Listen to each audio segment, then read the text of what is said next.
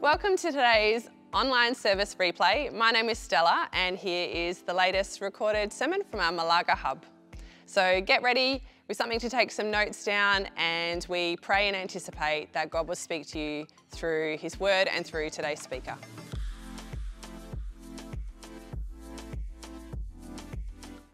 All right, so we are in Acts chapter 20 today, and I was doing somersaults in my heart this week as I was reading through this. I was going to really want to preach on one thing, and then I went to another thing, and then the Lord really quickened the third thing, which is where I'm going to land today. I really like the idea of someone falling asleep during a sermon and falling out the window, which you can read about. I wanted to preach on that. I had many men that I could use as sermon illustrations, can I just say. Yeah, you know it's true. So I thought, no, I won't do that. And then I thought the latter part of Acts chapter 20, when there were tears involved. But I really feel, in particular, to land here in Acts chapter 20, I'm going to go from verses 17 through to verse 25. And I just need to pick up here. This is the Apostle Paul's third missionary journey, and he's finishing the back leg of this third missionary journey. We are reading here, it's roughly 55, maybe 56 AD. So he's getting on in years. He is getting quite emotional, because you're going to see that he, in the passage where we read into, he is ministering to some elders and leaders from Ephesus. And he was previously there for 3 years spending time with them. So he knows and loves these people really, really well. And his heart is strongly connected to these people. But we're going to read from verse 17 on, and this is how it goes. Now from Miletus he sent to Ephesus and called the elders of the church to come to him. And when the elders came to him, this is what he said. You yourselves know how I lived among you the whole time from the first day that I set foot in Asia, serving the Lord with all humility and with tears and with trials that happened to me through the plots of the Jews. How I didn't shrink from declaring to you anything that was profitable and teaching you in public and from house to house, testifying both to Jews and to Greeks of repentance toward God and faith in the Lord Jesus Christ. And now, behold, I'm going to Jerusalem, constrained by the Spirit, not knowing what will happen to me there, except that the Holy Spirit testifies to me in every city that imprisonment and afflictions await me. But I do not account my life of any value, nor as precious to myself, if only I may finish my course in the ministry that I received from the Lord Jesus, to testify to the gospel of the grace of God. And now, behold, I know that none of you among whom I have gone about proclaiming the kingdom will see my face again. So as far as he's concerned, he is never going to see these people that he dearly loves again. We can read further along there, it's really fascinating, about a charge that he gives to his people, his elders, his overseers. He's saying, listen, don't stray from the truth. I've exposed to you the whole counsel of God, which is so very important. We see he was escorted as he gets on the ship to leave, and it says at the end there, verse 36, and when he'd said these things, he knelt down, prayed with them all. There was much weeping on the part of it all. They embraced Paul, they kissed him, being sorrowful most of all because of the word he had spoken, that they would not see his face again, and they accompanied him to that ship. These are important words that a lover of the people shares to the people. And when someone is getting ready to share some of the last words, prominent words, you want to pay special attention. And we're going to pick up just on 3 verses in particular today, which I think hold weight to us. We're going to read from verse 23 through to verse 22 through to verse 24. And this is what it says, verse 22. Now behold, I'm going to Jerusalem, constrained by the Spirit, not knowing what will happen to me there. Constrained by the Spirit. Your version might say compelled by the Spirit. Literally, the word constrained means bound. Bound by the Spirit. Consider, if you will, a shackle amongst your foot, like that you are so bound to the Holy Spirit, He is constraining Paul. The Spirit is constraining him. He's compelling him. You've got to go. Have you ever felt at some point in your life where you may not be able to explain it, but you've been constrained by the Spirit? Constrained to go. Constrained to speak. Constrained to stand. Constrained to act. That's what Paul is saying here, that I'm going to Jerusalem. I'm going back. Can we show the map, please, of the third missionary expedition? We see he has gone up north. We've previously read going up to Philippi, Thessalonica, Berea, and now he's starting to come back. We can see he's gone to Athens, he's gone back up to Berea, Thessalonica, Philippi, then coming back down Troas, then he's at Miletus. And he's on the way back. But he knows that trouble awaits him. That's what he believes. How does he know that? He knows it because the Holy Spirit eventually testifies that it awaits for him. But what's important for us, he says, I don't know what's going to happen to me. I don't know. There is an element of uncertainty. Uncertainty of the future. Uncertainty exactly of the details, the finer details of the picture that the Lord is painting with my life. We should never let uncertainty get in the way of obedience. Brothers and sisters, never let uncertainty of the future get in the way of obedience to the call of God. Paul was constrained, compelled, bound, moved by the Holy Spirit to do something, even though the finer details were not worked out. He just knew that he had to go. He had an inner knower. He just knew that he had to do something. Do you have an inner knowing of what God is saying to you? How has he called you to live? How has he called you to function? Has he spoken to you about your ministry, the finer details of your life? We know that he ordains us to be his sons and daughters, but he also has a finer ordination as to specifically what our lives would look like. And we're all called to do different things in different ways. What has he said to you? Do you have an inner deep conviction that the Spirit is constraining you to do, constraining you to live, constraining for you to go? Do you know your call? We understand Paul says to live a life worthy of your calling. Because if we don't have that inner knowing, if we aren't constrained, we don't get that conviction, chances are we're going to be very cheap with our lives. We're not really going to care about our decisions, our choices, because it doesn't really matter so much. If Christianity to us is just something, it's a chosen set of beliefs. I don't like Buddhism, I don't like Shintoism, I don't know about the Islam thing. I think I will choose Christianity. And then we subscribe to a set of teachings instead of giving our lives to a person, realizing that as we give our lives to a person, we get a better life. And then he gets to live his life in us and through us for others. But we've got to be constrained by the Spirit. Surely that would have caused a bit of discomfort. I like to know stuff. I like to, in a sense, have control of my present and my future. Paul has resigned to the fact that he doesn't know, and he doesn't need to know those details. He finds somewhat a comfort in the discomfort of uncertainty. It's like being on the rocky seas in the boat and you're asleep in the boat, even though there's a lot of rockiness as the boat is moving and there's uncharted waters, but you know what? It's okay. Because the Lord's with you in the boat.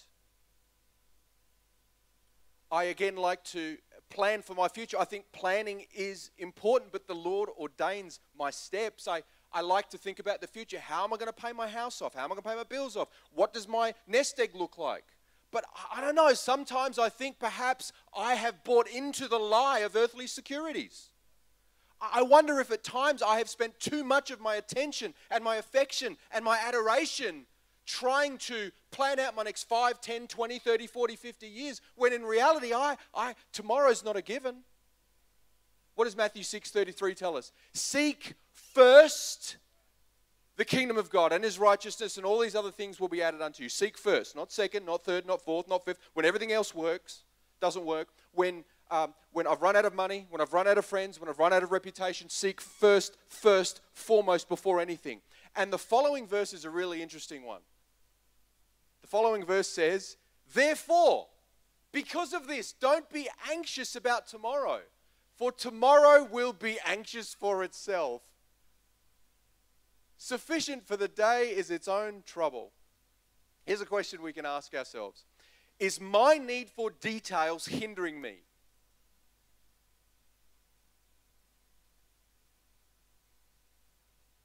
The finer details I need to know. Is that getting in the way from obeying God?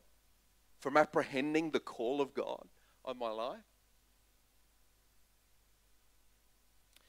Abraham in Genesis chapter 12, he was told to get up and go, not knowing the details of the future. Is God calling you to get up and go? Moses was commanded to lead the Israelites out of Egypt. He had his own issues. He was stuttering and he was insecure, but through that he just got up and he led the people. Is God calling you to lead without knowing the details of the future? Esther in chapter 4 didn't know the details about her future, but she needed to intercede for the people, didn't she? So she got up and she spoke to the king. She saved the whole people because of her courage. Is God calling you to speak up? Mary in Luke chapter 1 wasn't given details of the future of the child to which she was carrying, but she carried the Lord without knowing the next 10, 20, 30 years. Is God calling you to carry, even give birth to something? Is he entrusting you with that? What about Noah? In Genesis chapter 6, God spoke to him about building an ark, but didn't get the finer details of the future. When's the rain exactly coming? What's the future going to look like? He just knew that he had to do something in the moment, and so he obeyed. And he was a tinfoil hat conspiracy theorist in that moment, wasn't he? And they all came and laughed at him, and they mocked him. But he was proven right. Is God calling you to build something without you knowing the details of the future? I love this verse. He was constrained by the Spirit, not knowing what will happen to me there, he says. Verse 23 then says, except that the Holy Spirit testifies to me in every city that imprisonment and afflictions await me. Oh, that's joyous. I love serving the Lord. Afflictions, they're just on the other side. Oh, thank you, Lord, for constraining me. Imprisonment, woo! But he knew that he was on course. He knew that he was running a race. We see that in his language, actually. We read through some of his letters. And what we can learn from that is we should not quit running when the course leads to suffering. Don't quit running when the course leads to suffering, because I'm here to tell you, brothers and sisters, suffering is going to take place in life. It's going to happen. You're going to have moments where you go through difficulties. You're going to go through moments where there are tribulations and there is trials and there are moments of trauma. It's going to happen. And the Holy Spirit didn't just constrain Paul to go without certainty about the future, but he did actually tell him, listen, you're going to go and experience some imprisonment, and there are some afflictions that await you. Earlier we read Acts chapter 14 verse 22. It says, through many tribulations we must enter the kingdom of God. In the last known letter that we see Paul writing, 2 Timothy chapter 3 verse 12 says, "Indeed, all who desire to live a godly life in Christ Jesus will be persecuted."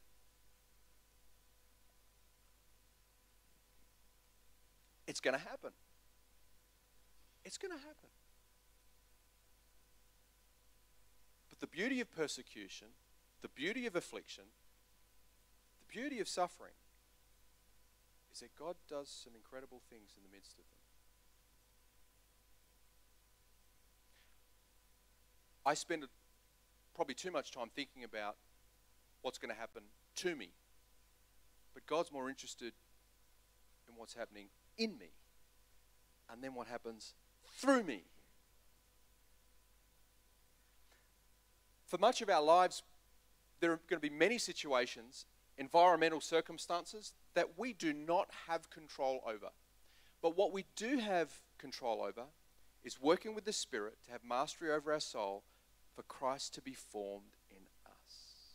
And He is far more interested in, by His Spirit, conforming us to the image of Jesus and doing His will and clinging to Him than having a cushy, comfortable, affluent life. Can I have my afflictions? Can I have my imprisonments? No.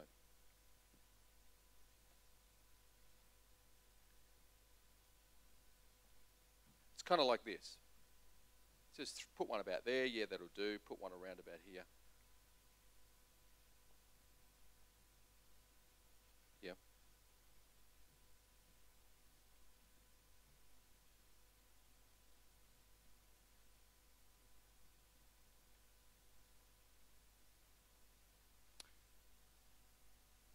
So I don't like, well,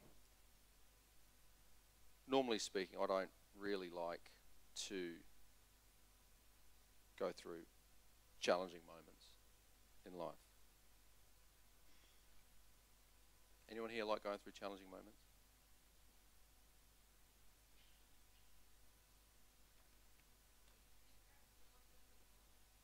Oh, it does bring us closer to God. Thank you very much. Top of the class for you, young lady.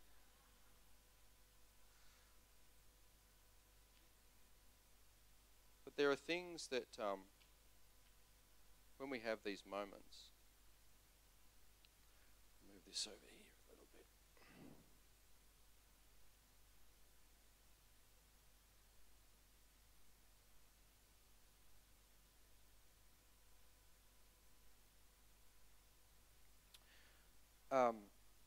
When we go through life,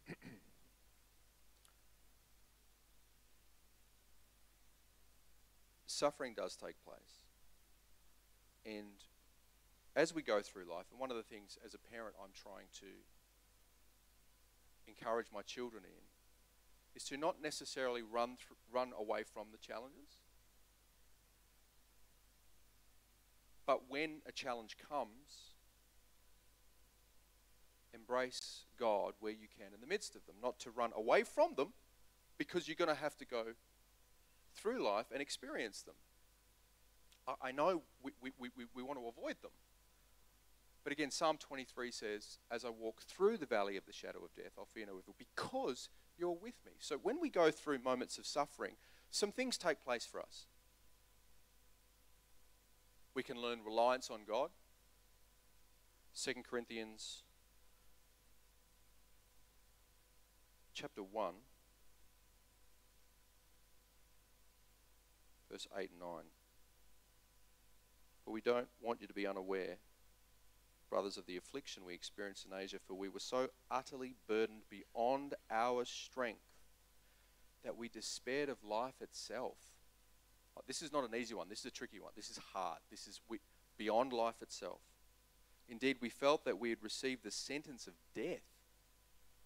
But that was to make us rely not on ourselves, but on God who raises the dead." So reliance. When we go through moments of suffering, we can learn reliance. But we can also not just have reliance on God, but righteousness with God. This is what it says in Hebrews chapter 12. I'm going to go verses 6, 10, and 11, okay? Hebrews 12. The Lord disciplines the one he loves, chastises every son whom he receives. Verse 10, for they disciplined us for a short time as it seemed best to them, but he disciplines us for our good, that we may share his holiness. For the moment, all discipline seems painful rather than pleasant, but later it yields the peaceful fruit, watch this, of righteousness to those who have been trained by it. So as we go through life on the journey, as we go on the course, as we run the race, as we go through these seasons of suffering, there is reliance on God, righteousness with God. And can I just say, discipline, we've got to get out of our mind that discipline is just God punishing us for being bad. It's more than that. He's growing us. He's disciplining us. Like when you go to a gym and you practice boxing and fighting, you're disciplining yourself, even your body. That's what our Father is doing with us.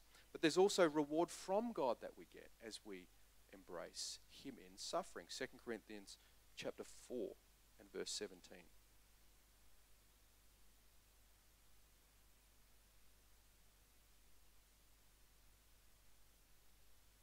For this light momentary affliction is preparing us for an eternal weight of glory beyond all comparison. It's preparation for what we're going to receive. As we go through life on this journey, we are understanding that this reward comes from God. It's preparation for us. Another one, refinement. Refinement by God. Philippians chapter 3. Let's go verse 8 to 10. Indeed, I count everything as loss because of the surpassing worth of knowing Christ Jesus my Lord. For his sake I have suffered the loss of all things, and I count them as rubbish, in order that I may gain Christ and be found in him, not having a righteousness of my own that comes from the law, but that which comes through faith in Christ, the righteousness from God that depends on faith. Verse 10, that I may know him and the power of his resurrection, and may share his sufferings, becoming like him in his death, that by any means possible I may attain the resurrection from the dead. If that's not a refining process, I'll tell you what. Now, if I go through my life's journey and I avoid and run away from moments of affliction, imprisonment, tribulation, and I miss out on the opportunity to suffer well, then I'm missing out on these great things that Paul talks about. And so inside, I don't know about you, but inside there is a war going on between flesh and spirit. Flesh says, get out, jump ship, run away from those moments. Spirit says, God's got something to do in you, through you, to bless others and for his glory. So, a question. Am I prepared to suffer well? See, suffering doesn't have to be miserable, because misery is a choice. Suffering can actually be joyful. What? Are you serious? Yes.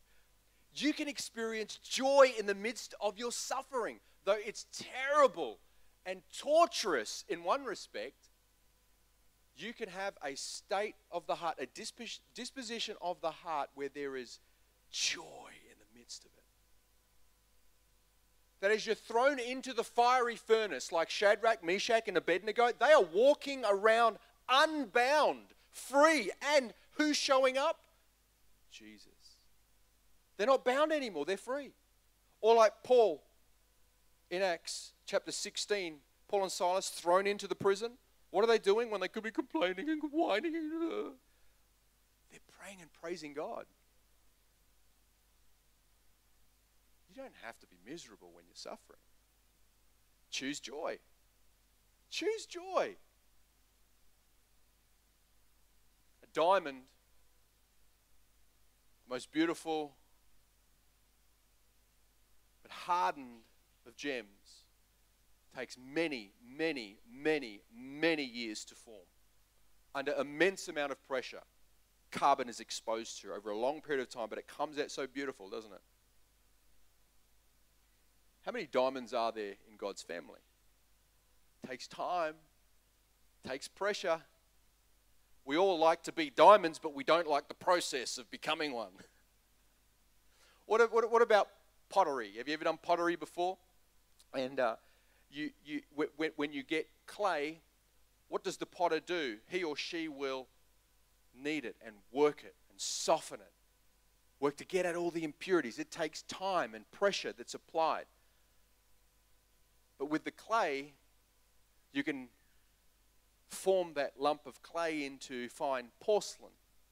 Not just after it's worked, but when it's been exposed to the white, fiery heat of a kiln. Anyone feel like they're being exposed to the heat of a kiln at the moment? Or maybe you feel like you're being pounded like a lump of clay. But that we would be like clay in the potter's hands.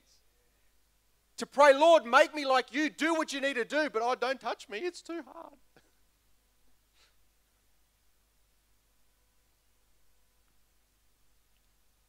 So don't quit running when the course leads to suffering. And then it says in verse 24, but I do not account my life of any value nor as precious to myself, if only I may finish my course in the ministry that I received from the Lord Jesus, to testify to the gospel of the grace of God. The New King James Version actually says, but none of these matter to me. Who has that version in them? At the beginning it says, but none of these matter to me. It doesn't matter. But I don't account my life of any value nor as precious to myself. What is he saying? Hey, stay on track and do whatever it takes to finish well. Stay on track. Do whatever it takes to finish well. Don't just start well, finish well. I was at a school carnival the other day, and there was a student, as I was watching the kids do a long distance run, and she started off so strong. I'm like, man, she is going to blitz the crowd. This young Sudanese girl. But as I waited 4 or 5 minutes, she ran out of steam. She ended up starting walking. She ended up finishing last. She started well, but didn't finish well. And as believers, we're encouraged to stay the course, to stay the path, and focus on finishing well. Do whatever you can to finish well. What God has called you to, who He's called you to be, where He's called you to go, what He's called you to build, finish well and do whatever it takes. There's no point in starting well, even having a great middle of the course run, and then just quitting toward the end. Finish strong, brothers and sisters. Finish strong. Finish strong. It's better to be faithful as you run the race. It's better to be faithful and die than unfaithful and live. Because we think that, I'll enjoy my life and I'll come back and serve God later. When I'm older, I'll do that. No, we don't know what the future holds. The future is uncertain. Click on the news, have a look. The world's gone mad. The world's going crazy. But I'm okay because my certainty and my security is not in the world. My identity, my certainty, my security is in Him. And He is the consistent one. He is the faithful one. He is the loving one. He is the sure one. He's the anchor to my soul. He's my joy and my reward. We heard from Marjorie McFadgen this morning, and I've been thinking about you, Alan and Marjorie. I know I always brag to others about you. I'm going to do it again this morning. We went to a trip to Zambia in June, And these guys were up and at 'em every morning, keeping up with the team, sharing the devotions, sharing publicly, Alan and Marjorie McFadgen. And you're now in your 50s? Can I say? 80s. They're in their 80s. And they're talking about, yeah, let's put it together. Put our hands together. They're talking about going overseas again. Alan, I remember you, what was it, 5, 6 years ago saying, I don't think I'm going to live past 80. Now you're 84, 86. Holy moly. Jeez, time's flying past. And he's talking about another trip. What does that say to me? To young-ish guys like me? If forerunners like Alan and Marjorie can focus on finishing well,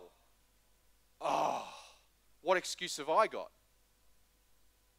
Oh, but I'm getting old now. Oh, no.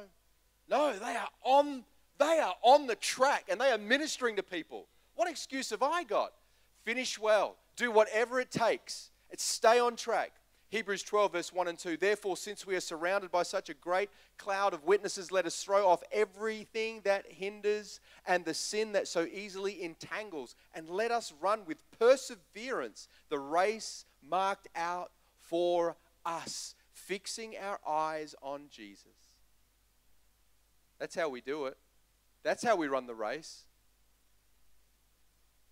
Look to Jesus.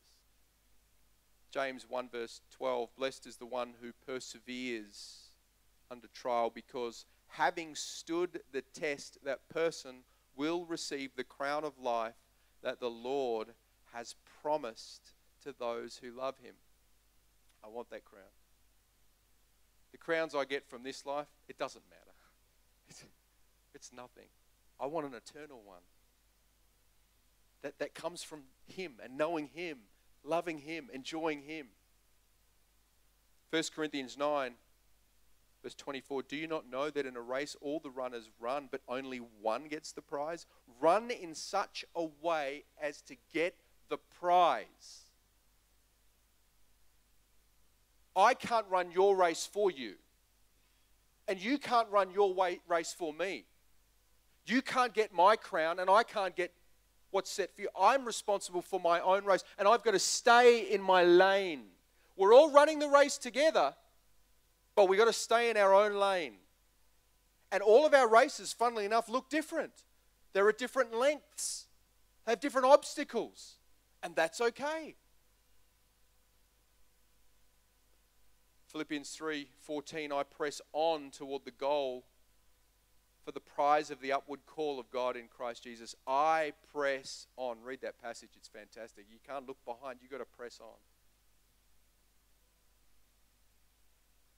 In 2 Timothy 4 verse 7, again, this is toward the end of his life. 2 Timothy 4 verse 7, I fought the good fight.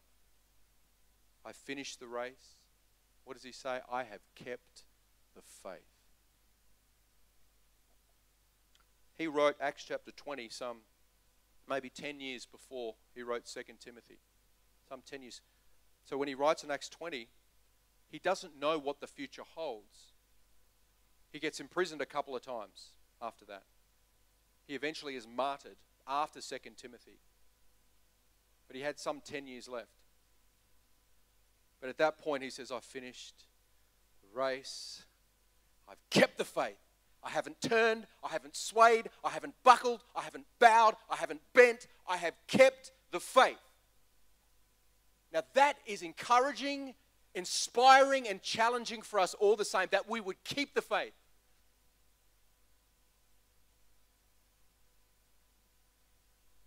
One famous theologian said, your life as a Christian should make non-believers question their disbelief in God. And that theologian, can I show a picture, please? Is this man here. Who knows who that is? Dietrich Bonhoeffer. Well done. Top of the class. He was a German theologian. He was born in 1906. He was a pastor.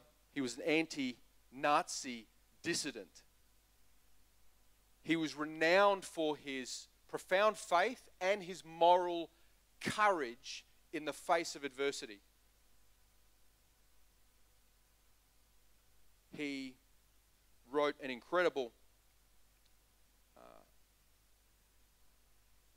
book called The Cost of Discipleship. Many of us have studied the idea of cheap grace and costly grace, which stemmed from his works. He believed in resistance, strong Christian resistance against Nazism. He also believed, though, that there are sometimes necessary actions that must be taken to stand against oppression, like Adolf Hitler. He eventually was put in a prison concentration camp, and he was executed at Flossenburg in 1945, before the end of World War II, for what he believed in an effort to bring down Hitler. He didn't cave, he didn't bow, he had to finish well.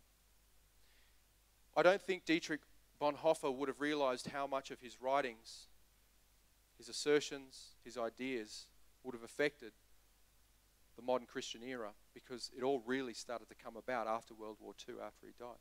Never underestimate the influence that you carry even beyond your years.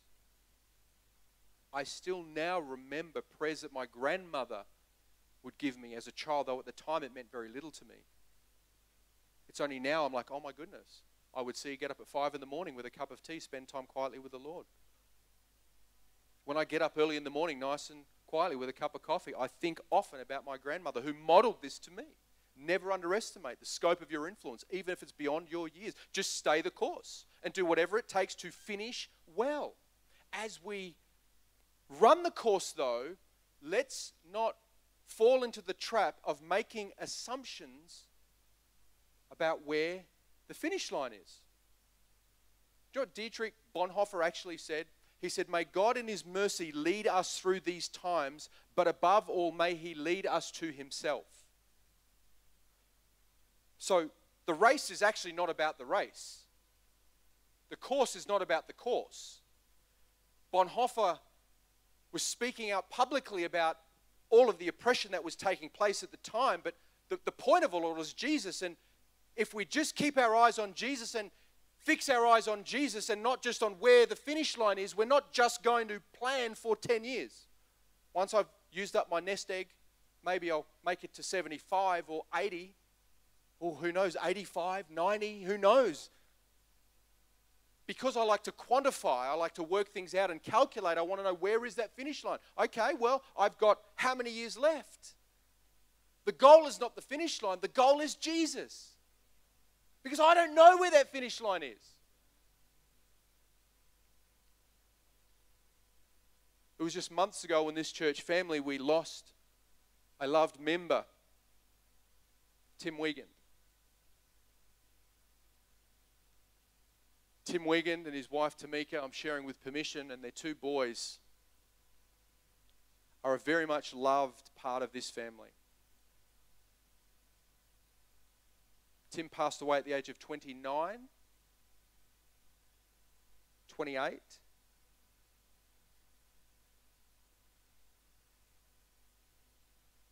We didn't know where the finish line was for Tim. But an accident that took place brought an end. We might like to think we've got 5, 10, 20, 30, 40, 50 years, but we just don't know. So finishing well is not just as we get older. Finishing well is now in the present. Finish well now. Live a life running the course now, finishing well, finishing strong, staying the course, and do whatever it takes. Don't make excuses. Don't be apathetic. Don't be lazy. Stay the course, stay true, live for Jesus in the present, because we don't know. We just don't know what the future holds. It is uncertain, but He's certain. It's not secure, it's insecure, but He's secure.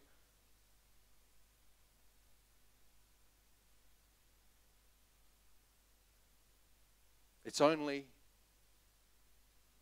in and through the person of Jesus that we can run this race. But let's live with a sense of urgency. Because I tell you what, if I don't die living for him, he's coming back real soon anyway. If I don't see death and corruption in my body, it's because he's coming first. And I want to live with a sense of urgency for when he returns, which by the looks of things has happened pretty quickly. Can we pray about this?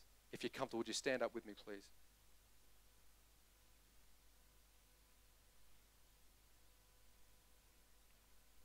As we finish, my final question for us is this. As we pray, am I running with the end in sight? Am I running the race with the end in sight?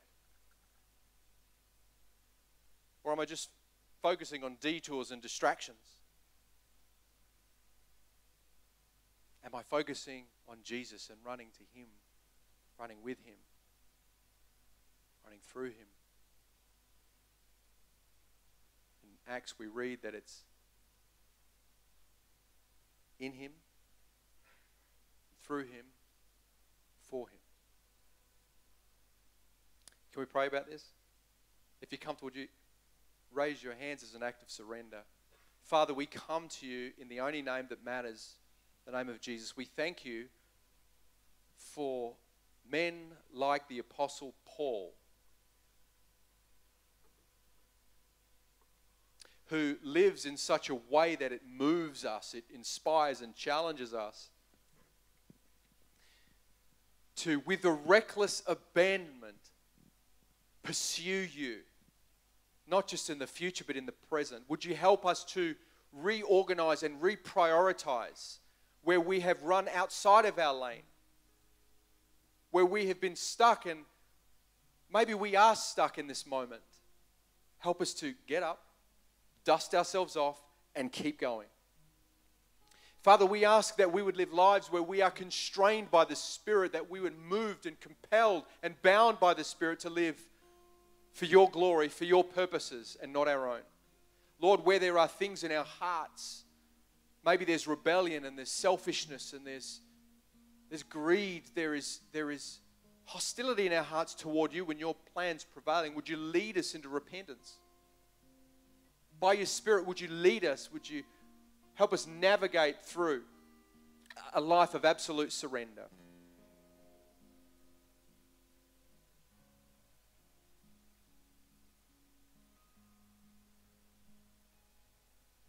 Father, again this morning we yield to you. We give it over to you. Teach us, Lord, to live full and die empty.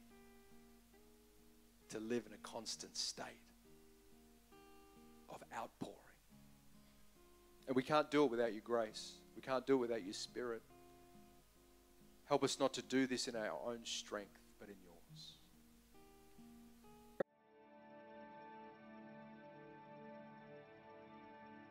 Before we move on to the updates, I encourage you now to take a few moments to spend with God and ask him what it is that he's been highlighting to you through the scriptures and through the word today, and just sit and chat with him about that.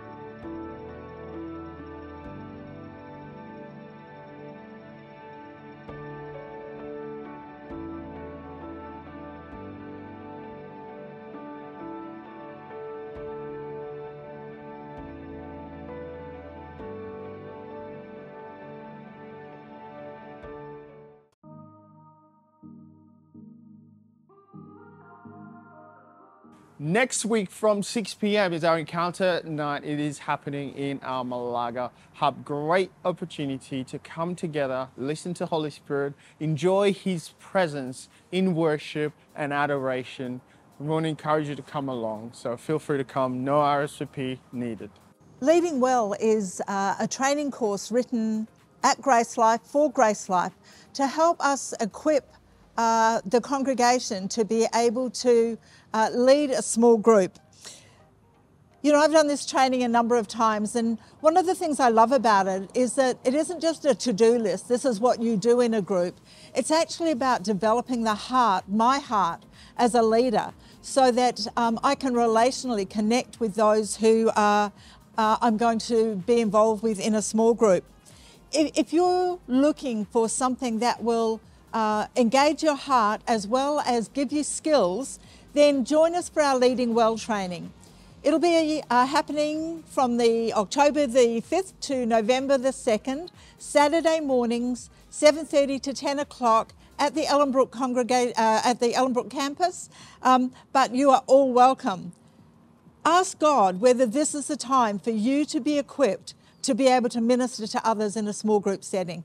GraceLife men are excited to host a family picnic at Muscle Pool West in Whiteman Park.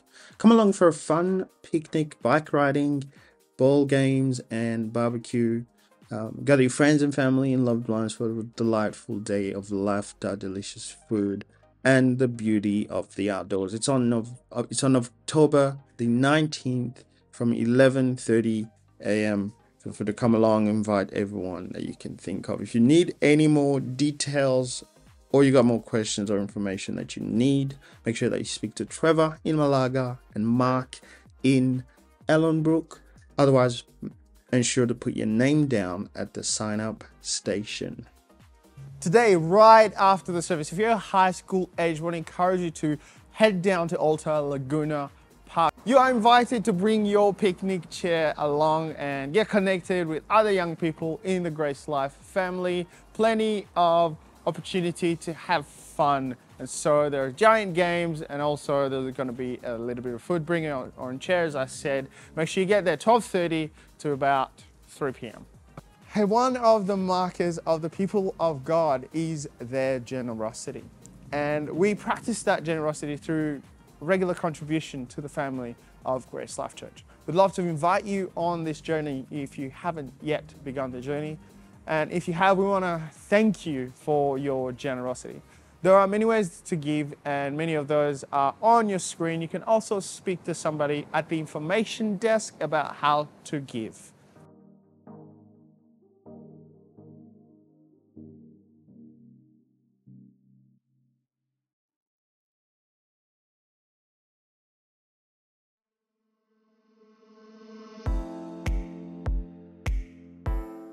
Thanks for watching today's sermon. We do pray that God has spoken to you and that this sermon would impact your world and your life. And if you do have any questions or you are deciding to follow Jesus for the first time, then feel free to contact us on the email below and we'd love to help you out. Have a great week.